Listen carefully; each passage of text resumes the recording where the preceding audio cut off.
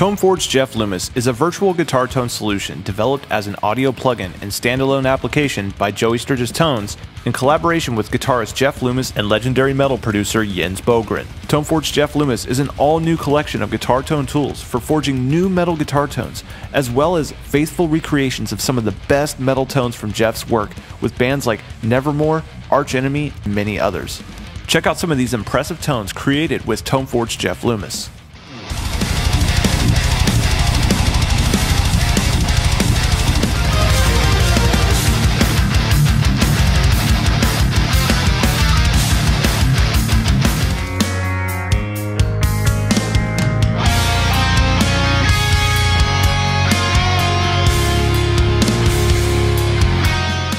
For more examples, visit joeysturgistones.com or check out the other videos on our YouTube channel.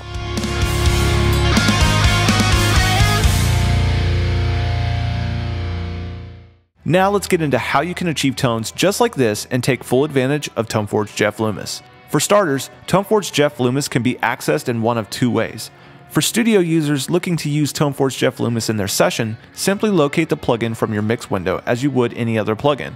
Other users may wish to use Toneforge Jeff Loomis in a standalone mode, in which case a standalone application is included with the standalone installation package automatically.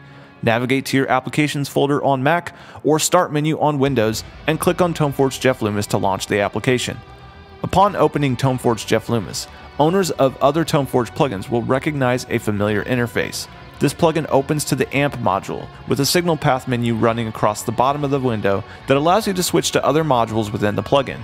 Clicking on the signal path text will open a signal chain view where you can enable and disable various modules. Surrounding the window are some global controls that remain visible no matter which module you've got open. In the top left of the window is the gate knob, which is off when turned to the left and increases to -10 when turned to the right. The more the knob is turned to the right, the more the gate will cut unwanted noise, hiss, or hum from your signal. Only an input signal above the threshold that you set will engage the gate. Directly below the gate knob is your input knob, which controls the amount of gain coming into the plugin. Values here can range from -70 decibels to +12 dB, with an optimal input level where your loudest peaks remain below the red portion of the input meter below. The input level of the plugin can be calibrated automatically by holding Shift and double-clicking on the input knob. When the plugin is set to auto calibration mode, a progress bar will pop up providing additional instructions. Pressing cancel at any time during calibration will exit the process and return you to the previous window.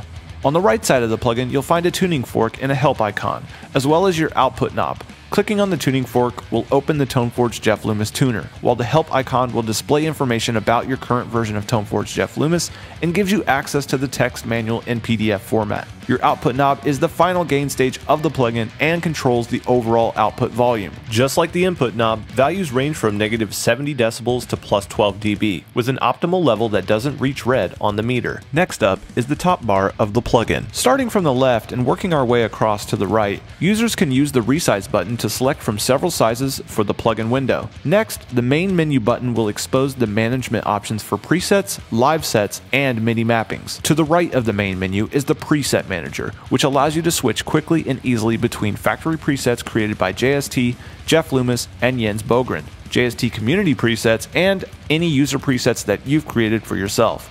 Modified presets can be overwritten or saved as brand new presets. On the right side of the toolbar, there are buttons to switch to live view or MIDI mapping view, plus an input icon that allows you to change the plugin to accept both stereo or mono instrument inputs. Let's take a closer look at the live view of Toneforge Jeff Loomis. Switching to the live view, you'll see the scene group, a collection of 6 presets and 2 navigational buttons.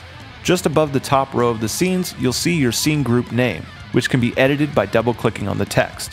Scenes in Toneforge Jeff Loomis are perfect for live sets where you need to be able to toggle between different amp tones and settings on the fly.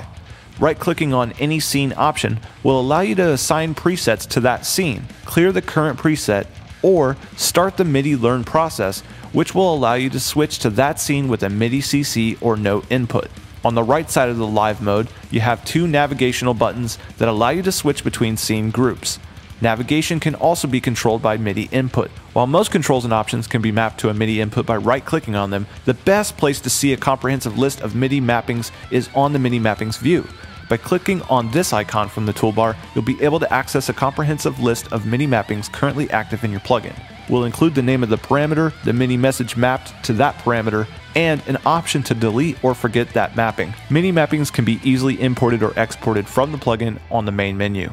Now that you got an idea of how Toneforge Jeff Loomis global controls operate, let's get into the signal path itself. At the front of your signal chain, you've got your effects pedals, including the guitar comp and the overdriven stomp boxes. The guitar comp is a simple 2-knob compressor with controls for output and sensitivity. Output controls the output level of the signal from the pedal, while sensitivity controls the compression ratio of the pedal. The pedal can be bypassed by clicking on the switch at the bottom. Once you're done setting up the guitar comp pedal, you can use the Back to Effects Overview button to go back to the overview. The overdriven pedal is based on a classic industry standard overdrive pedal used on countless albums and live rigs.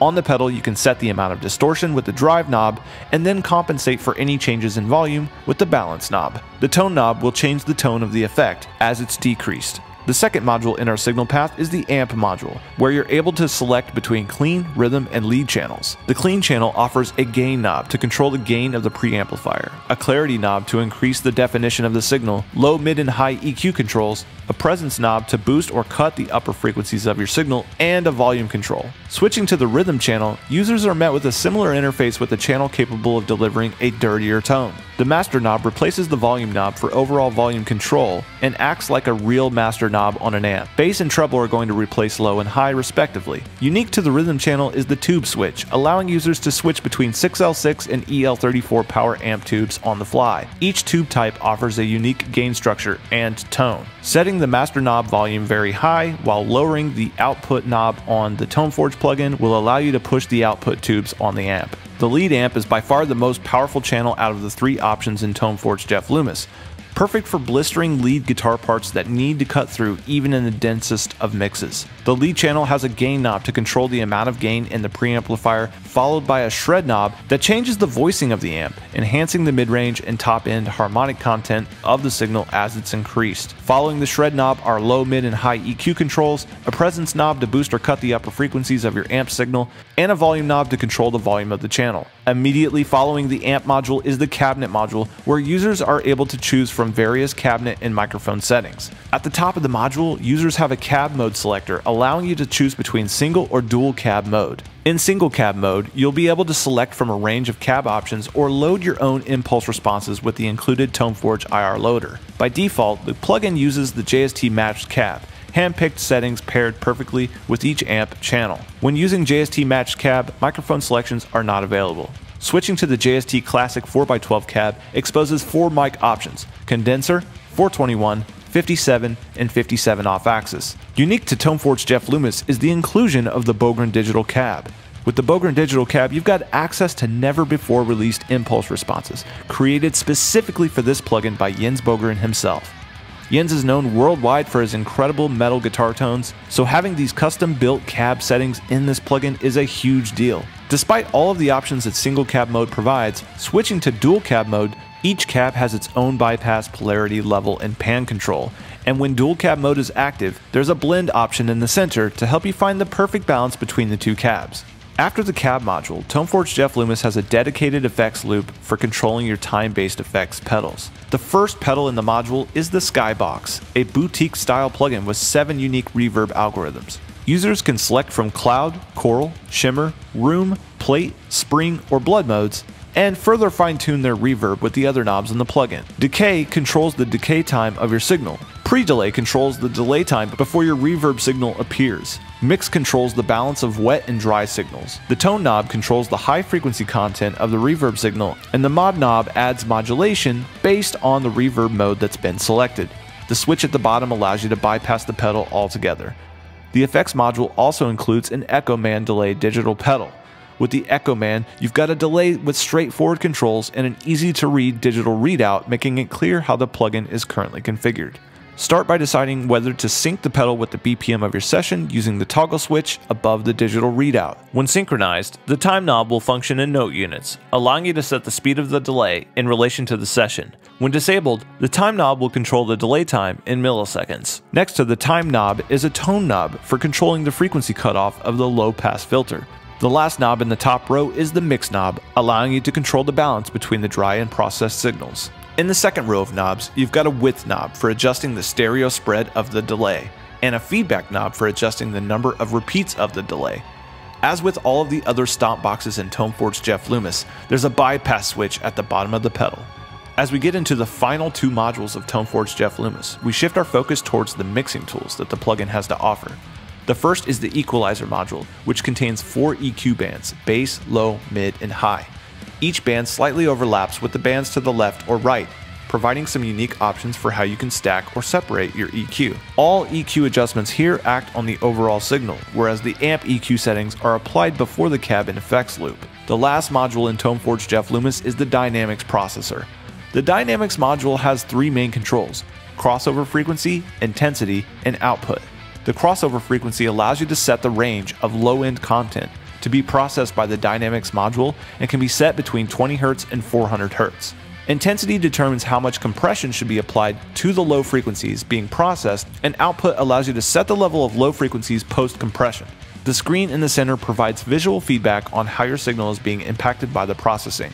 And with that, we've covered all of the major features that Toneforge Jeff Loomis has to offer. As I hope you've seen, there are truly endless possibilities for the different uses of this plugin. Direct input from legends like Jeff Loomis and Jens Bogren have made this one of the most powerful Toneforge releases yet. And paired with live mode, high-end tone is finally available everywhere, from studio to stage. Download Toneforge Jeff Loomis and so much more at joeysturgistones.com.